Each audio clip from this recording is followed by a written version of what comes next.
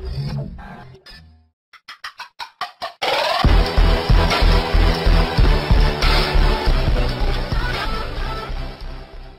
there guys, this is Mr. Herbst here, and today my focus is going to be on natural selection. Now right up here, you may have seen this phrase before, survival of the fittest. I don't really like that phrase all that much, and it really is because of this word right here, fittest. What does it mean to be the fittest organism that you can be? Well, this person over here is doing yoga.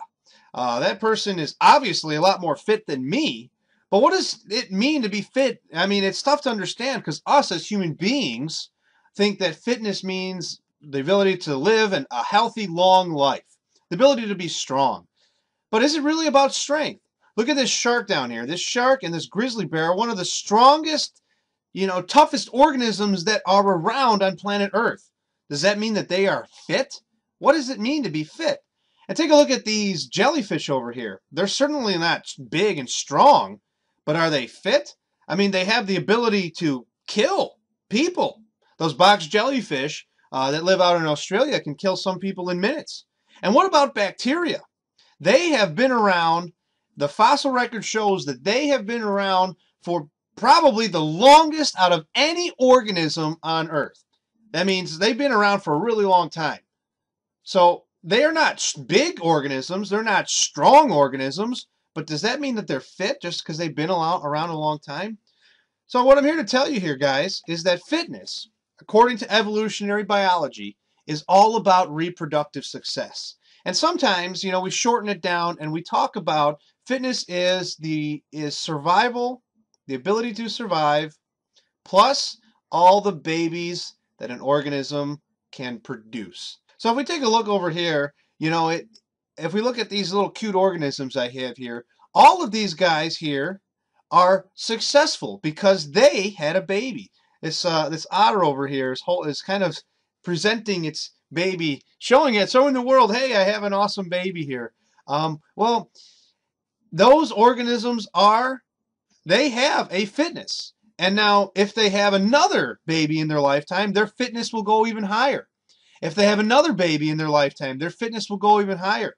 If this pig, by the end of its life, has 100 babies, it had a really high fitness rate as compared to another pig that only had one baby.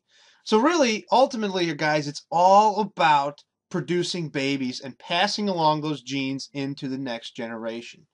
Now, sometimes reaching that age to even be reproductive is hard. It's actually, when you think about it, it's hard for life. It's hard for organisms to even reach reproductive age. So if we take a look over here, for example, like at these sea turtles, the second that they hatch, do they have the ability to reproduce? Can this brand new baby born sea turtle reproduce? I mean, the answer is no, it can't. It's going to have to grow up, mature, and reach reproductive age. And now the chances of that actually happening statistically is pretty small. To put it in perspective here, guys, I don't know how many sea turtles there are in this picture, maybe 100.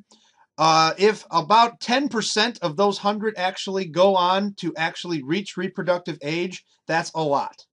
So what I'm saying is the vast majority of those organisms are going to die, either by predation or by storms or even maybe possibly even human beings. Who knows? But what I'm saying is reaching reproductive age is hard. But however, something about those that do reach reproductive age have better genes. I put better in quotes because what does better mean? Well, it would all depend on the species. Maybe these sea turtles can swim slightly faster than their neighbors, and their neighbors are going to get eaten by sharks. Maybe it's that these sea turtles can blend into their environment a little bit better. Whatever it is, whatever allowed them to reach reproductive age is what allowed them to pass along those genes that were better for their survival into the next generation. And so that is sort of the basis about natural selection. Natural selection is all about the environment. Environmental pressures favor, and again I put favor in quotes, all the environmental pressures favor certain traits. So if we consider, right up here, this environment, this frozen wasteland, it looks like. What sort of organisms live there? Polar bears, seals, killer whales, penguins, stuff like that. What do all those have in common? Well, they're all well adapted to be able to live in those cold climates. They all have blubber. They all have things like this. So there was a pressure to adapt the blubber and the thick fur and all of those things that allow them to live in those cold climates. Let's take a look at some small scale natural selection.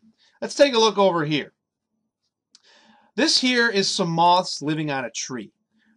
If this bird was going to go off and eat some moss, which they do, they love moss. Moss tastes amazing to them. But which one do you think the bird is most likely going to see? Hopefully you can kind of tell that the bird is most likely going to be able to see this moth right here. This one sort of blends in a little bit. So the environment in which these moths live is providing pressures. More specifically, the bird is providing pressures on the moths to even survive. The ones that don't have the good genes or the genes to blend in are going to die. They're going to get eaten by those birds. Now, what if for some reason the environment changes? And what if instead of those moths living on a white tree, what if suddenly that tree becomes black, like this right over here? Well, now what? Now, which ones do you think the birds are going to be able to see easier? Hopefully you can see now the ones that used to be able to blend in now stand out. It's all about what's going on in the environment. So now, in this case, the black ones are going to survive. Anyway, guys, to sum up natural selection, and this is where natural selection sort of takes a bit more of a dive and to become a little bit more complicated to understand. Natural selection requires 4 principles in order to work. So what I'm telling you here, guys, is if they're in a population, if these 4 things were not there, natural selection would not exist. So let's go into those 4 things. The first thing is that we need to have some variation within a population. So if we look over here at these monkeys, there's variation. Not everyone is the same, right? There's some small ones, there's some big ones, there's some different colored ones, some are darker beards, some have lighter beards. And then also, in order for natural selection to work, traits must be heritable. So if we look at this big guy right here, this big behemoth of a monkey, why do you think he's so big? How did he get his genes to be big? Well, he definitely got them from his parents. So his traits are heritable. He inherited his traits from his parents. And then we also need to see that there is a struggle for resources. And let me ask you, do you think it's logical to believe that these monkeys here have an unlimited amount of food and an unlimited amount of living space? No. They certainly have to struggle over those things. And you know what they probably struggle over even more than just space and food? Mates. And finally, the last thing that natural selection needs in order to work is there has to be an overproduction of offspring.